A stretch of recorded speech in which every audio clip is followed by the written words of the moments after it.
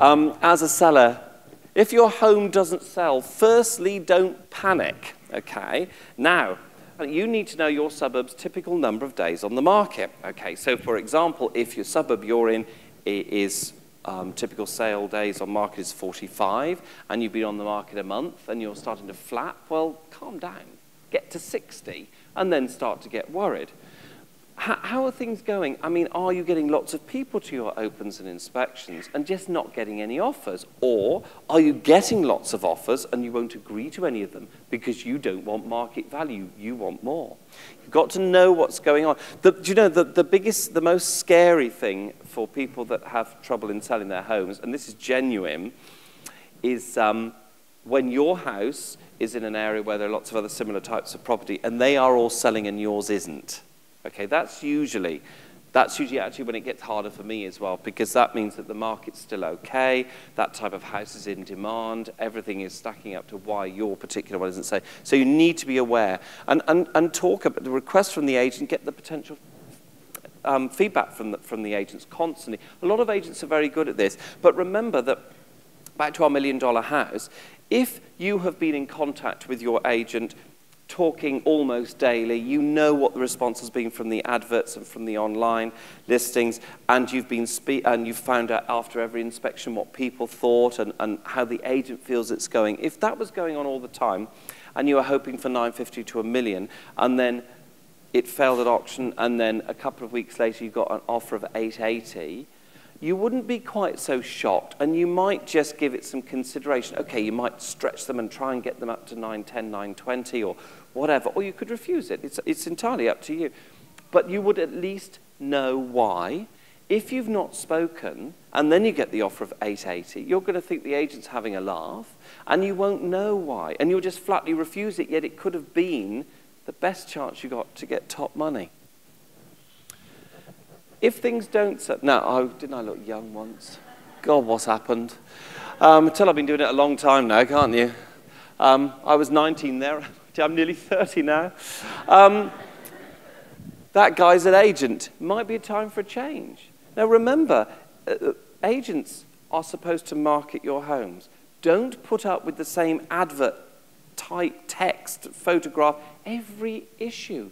In the adverts, think about creativity. Maybe week 1, you use that particular photograph, that wording. Week 2, you vary it. It's marketing. It's called being creative. Do you know a single car maker that keeps the same model exactly the same year after year? No, they don't. So it's the same thing. It's just very condensed. Vary your marketing campaign. Just think that as the sale process is going through, if you fail to sell, you can change agents. You can change agents. But don't change agents if they're doing everything right and you're just being a pain on the price. So, what offer should you take? Now, do you accept the first offer? I don't know whether many of you have ever had that. Personally, I've never had it. I've been lucky. I mean, sometimes I've been selling in terrible markets personally, and it's taken a fair time to sell. But I never got that really tempting first offer and got 6 months later thinking, oh gosh, if I'd only taken it. But I've had heaps of times it's happened in work. And it really is a tricky thing. And this is why you really need to be conscious of the market that you're in. And I've had plenty of agents inspect the home. Your property supplements are sort of stacked up so you know every issue and what's in them. You know what's going on online. And the whole point is you will then know that if that first offer comes, we're back to our $1 million house, if that first offer comes in at 910 or 920 and you want $1 million, you know that possibly you could negotiate up, okay? That little one knows. You possibly could negotiate up. But if you're absolutely adamant you want your $1 million, you haven't got a clue what's going on in the market, you'll just say, oh, for goodness sake, it's only been on the market a week, forget it. Okay, so you've got to be really careful. You refuse an offer. Well, actually, it's even the lowest. This is what I told you I'm going on the other side now. Let's say you're $1 million and you've had this ridiculously offer of $650. The temptation is to go and find out which car they own and slash the tires. But don't do that, okay? Don't do that, because the whole point is you could come back and say, look, thank you very much for the offer. Tell the agent that's fine, and we like their terms because their terms may be good, that we are seeking in excess of $950. at least you haven't got rid of them. They might be playing a game. Now, they might go and try and do that at a few other houses, but they might actually like yours, and they could come back. So never refuse an offer. And don't take it personally. Think of them like when you're a seller, you've got to think like a buyer. Because the thing is, this is the other amazing thing, is that when people are selling their house, they want over market value.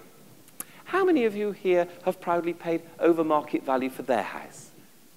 No, you wouldn't, would you? No. But you want the buyer to. So don't, if you thought like a buyer, you'd know that is just not going to happen.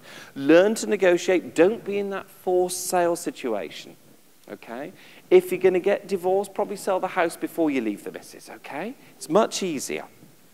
Except the market can move up and down in we discussed it earlier, but in a really, really short period of time. For example, a small suburb that's usually in high demand, market takes a bit of a slowdown, and suddenly, instead of there being 3 or 4 houses on for 750 to $1 million, there's suddenly 8 or 9.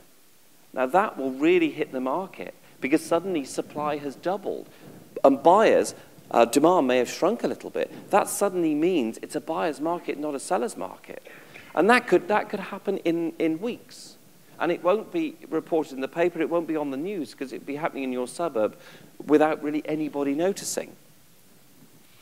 So when you've done all those things, you should have survived and thrived the housing market of today. And the rest, as it says up there, is down to you. So thank you very much, everybody. Thank you.